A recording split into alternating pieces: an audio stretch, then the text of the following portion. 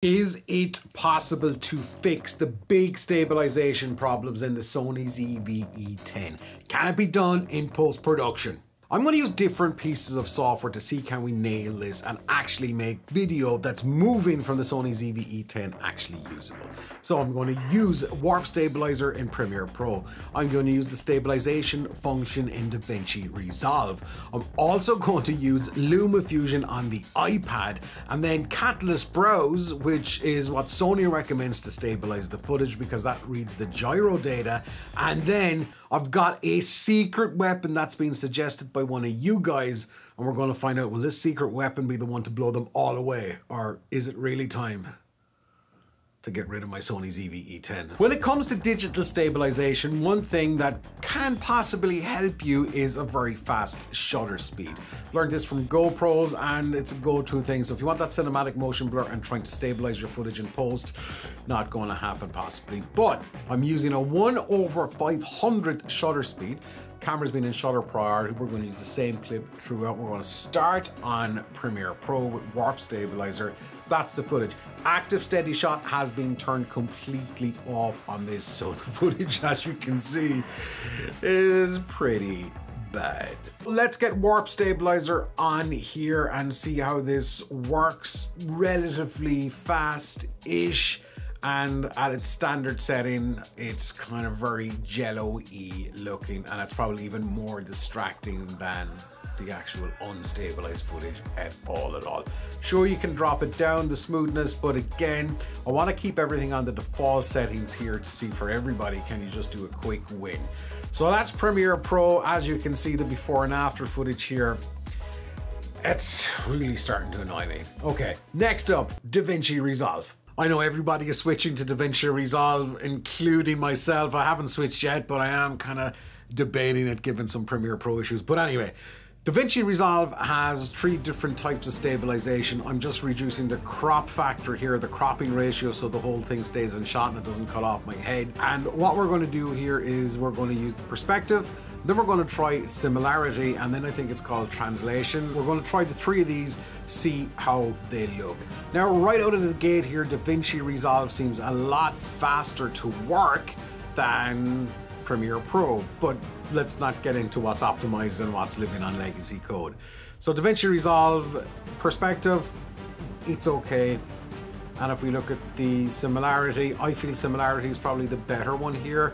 And then again, if you look at the transparency or the translation one, it's like, again, are they better than the original? I think maybe similarity is the one that I might go for here. Let me know in the comments which one you think is best so far. What we're going to do next is a complete extreme.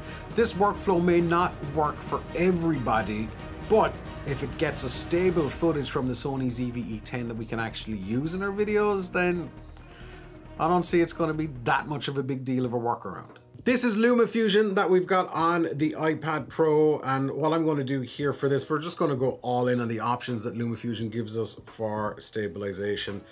And I'm going to select the stabilization presets here, and then you've light, medium, strong, light and shutter, medium. I'm going to go strong and shutter because let's see how good or how bad this whole thing actually might be. So I'm not sure the way it does this, but it's obviously tracking what it says is the dominant motion here. I'm presuming it's probably, I would think, focusing on me, or I don't know. But anyway, this, to be fair, is relatively fast as well, faster than Premiere Pro possibly. Then once we've got our video stabilizer active, you can see it's like, okay, I look a bit stable, but I look quite jello-y, more so than usual. And the background, it just looks so weird. And there's such a big, sorry Lumafusion, there's such an important point here that if the footage looks weird or funny or distracting or jarring, that's not something good for your audience, right? And chances are they're probably going to go, this is annoying. And if it's annoying, they're going to click out. And if they click out, then there's no point. Now, I've got 2 more options left. One of them is what we're going to look at next, and then we've got this secret weapon, which was recommended by one of you guys out there, and I can't wait to try this out. But first, let's get into Sony's Catalyst Browse. Once we get the footage into Catalyst Browse, it's just a case of clicking stabilize and it goes off and it analyzes the clip. And this is probably one of the fastest things that Catalyst Browse does. So then we can kind of scroll over and we can see our kind of before and after.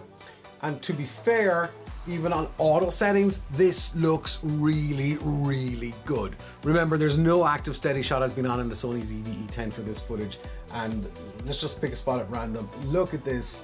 I mean, there's a couple of points where it jumps a little bit in the background or it just looks weird, but you probably get away with that. So for me so far, Catalyst Browse is probably the best option. It's easy to use and you just export your footage with the same settings and that's kind of it.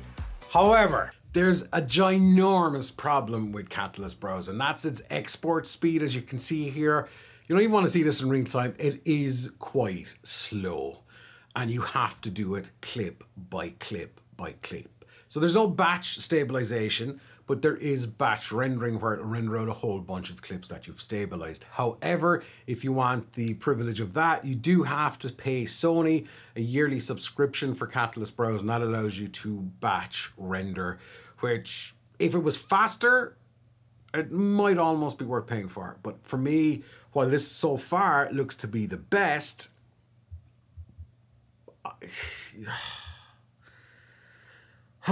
okay, let's try the secret weapon that was suggested by one of you guys. Gyro Flow is completely free, it's open source, and if you're an FPV pilot, you probably know all about Gyro Flow. I'd never heard of it before, so let's get our footage in here, and to be honest, this is probably the most complicated of all of the software, but it's free, and if it works, we could have some epic Sony ZV-E10 footage to work with.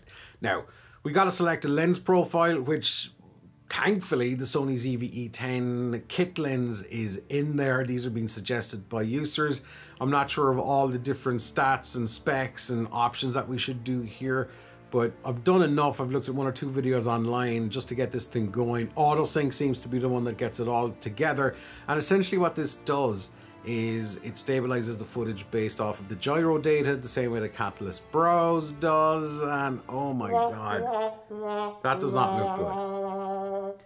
That does not look good at all. Now, I gotta be honest here, I could well be screwing up the settings, but that doesn't even look as good as Catalyst Browse. I mean, like, it's Davinci Resolve good, almost.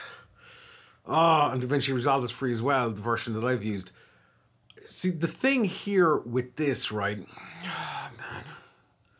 The thing here with a piece of software like this is what it's ultimately used for is you'd load in the gyro data from another camera. So if you had a GoPro strapped onto your camera, then it would take the gyro data from the GoPro and then it would stabilize the camera footage based off the gyro data from the GoPro.